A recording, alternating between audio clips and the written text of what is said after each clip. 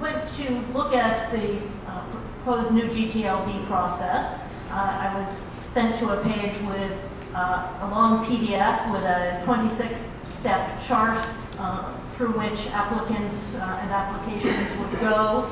I tried to print this out, but unfortunately I ended up with one page with a black smudge down the center as my computer tried to shrink this to fit one page. Printed on multiple pages so as to be readable without a microscope. I think I would have had to bring a stack of paper that might have exceeded the weight limit on my flight over here. The problem is that this is a thick process that's being developed where applicants for a new GTLD string have to go through multiple steps of vetting and opposition, including the possible opposition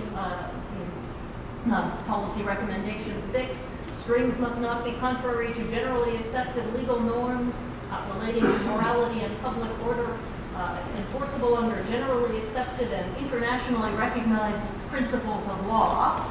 The problems are, A, that there is no such internationally recognized principle uniformly to be found, and B, that even were there such a principle, the costs of finding it out and of determining whether your proposed string met or did not meet those criteria would be prohibitive. So what we have is a thick process, and not just thick in number of pages it would take to print it out, but thick in the costs of engaging with it. It's a process that's open to the heckler's veto. A competitor who sees competitive advantage to keeping your string out will always be able to dream up some objection under claims of infringement or claims of morality. And so that thick process creates disincentives to innovation and creative uses of domain name space. So instead of this thick process, I would much prefer to see a thin process, or borrowing terms that David Eisenberg has used to talk about the network itself, a stupid process. A thin process, a very lightweight process, a process that could be as stupid as compare string to string already in the database. If string is not found, add new string to the database. Lightweight, easy to implement, inexpensive, doesn't raise these barriers to innovative use, and this has worked very well for the network itself. After all, the internet, the reason we're all here, is just such a stupid network, as David Eisenberg and others have described. The network doesn't care what kind of content you're using there. It doesn't care what kind of, whether the network itself doesn't care whether your content infringes, whether your content is immoral by somebody's definition, whether your content is valuable or valueless, whether your content or your application is useful or useless, whether it's good or bad, cheap or expensive. Instead, it lets the end users, the people at the edges of the network, decide those things for themselves. And it lets governments at the edges of the network regulate what will be permitted on their particular piece of network. So governments engage in filtering regimes. And some of us may like that and some of us may dislike that, but if a government has decided that certain content is impermissible within their segment of jurisdiction on their territory, they can attempt to block that locally. And if another government has a different, more expansive view of what's permissible, they can permit that. The stupidity of the network has permitted the flourishing of independent creativity, of unanticipated created content and applications. The designers of the network didn't have to know that people would start using it for voice over internet telephony, or for video, or podcasts, or audio, or weblogs, or RSS, or any of the new kinds of content and services and applications available. Keeping the network thin allows people to add any of those services on top of it. So, moving back to GTLDs, some people think that new TLDs will help with the development of new kinds of content, or new applications, or new kinds of services. Some people have ideas for businesses that they could build around new kinds of content or applications or services. We've heard from some of them using domain name service for things other than just resolving to internet locations. The .tel proposal to use DNS as a storage location for contact information, or the .host or .mobi domains proposals. We hear new TLD proposals for particular community, particular language, particular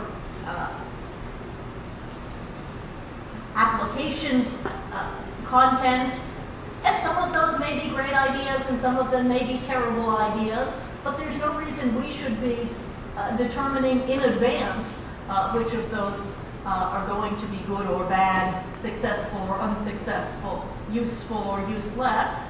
If we have a thin process in place, we can allow people to try them, see what's valuable, and add that value to the network for those who find it valuable. The consequences of doing otherwise, of putting these restrictions into the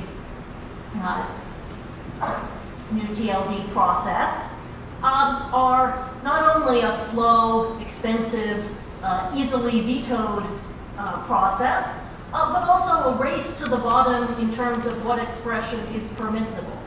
Every time we try to harmonize the permitted strings by various local moralities and various local trademark rules, we end up with less and less that's permitted. Just as if we allow every individual who has a complaint to veto the process, if we allow every government that has a complaint about particular strings to veto them, we end up with a very small pool of interesting ideas from which to draw. I see some of this, the variety of international law on expression through the Chilling Effects Project, a project that I run at chillingeffects.org, where we collect complaints about online content and requests that have been made to various providers of content for the removal of that material. One of the sources of complaints that we receive in our database is Google, the internationally available search engine that, as I'm sure I don't need to explain to anyone in this room, will provide you with responses to any search query you type into it in nearly any jurisdiction in the world. Now Google gets complaints from people about material that's made available through the search engine. And depending on the jurisdiction of the complaint and the jurisdiction of the complainer and the jurisdiction of the Google servers responding to those complaints, Google may or may not remove the material that's being complained about. And so if you're in the United States and you make a request to Google to remove material that you claim infringes copyright, Google will remove that link from its search index. But if you make a complaint to Google that a link returned in a search query defames you, and you're in the United States, Google will not remove that link. Because United States law says that an intermediary won't be liable for the defamation that some third-party user has made accessible through it. And so in the US, you have one view of the internet that gives you access to quite a lot of material. If you're defamed, your response has to be either to go after the person who's defamed you or to post your response to be found equally by the search engine. By contrast, if you're in France and you make a complaint that you've been defamed there, Google will respond to that by removing the complaint up page. And so we see complaints enforceable in various jurisdictions, not just of defamation or copyright, but of publicity rights, of hate speech, complaints of sexual content, of obscene content, where the definition of obscenity varies widely from country to country. Some countries have laws against incitement of varying kinds. Some countries ban particular political parties or particular opinions about political parties or about historical events. Some countries ban Holocaust denial. Some countries ban religious content. Some countries ban various kinds of propaganda. Some countries ban material based on competition policy or trademark policy. And so each country with this stupid network layer in the middle gets to set its own policy about what will be permissible there. And if you do a Google search from France, you will see different results returned from what you see doing a Google search from the United States. And the internet hasn't broken as a result of that. Each country gets to set its own laws and policies, and eventually perhaps they may harmonize,